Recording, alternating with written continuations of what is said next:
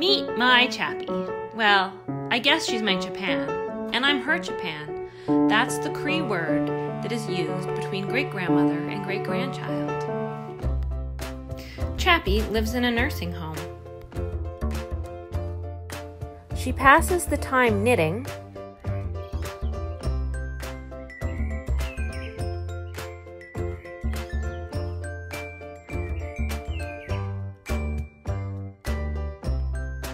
reminiscing about the past,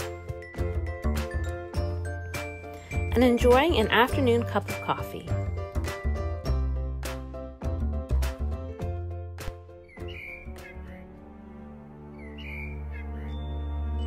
In 2020, a new coronavirus called COVID-19 began to spread around the world.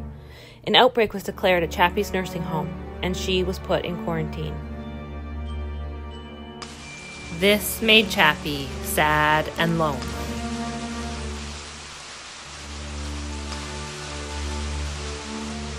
To cheer her up, Chappy's family sent her flowers, cards, and called her.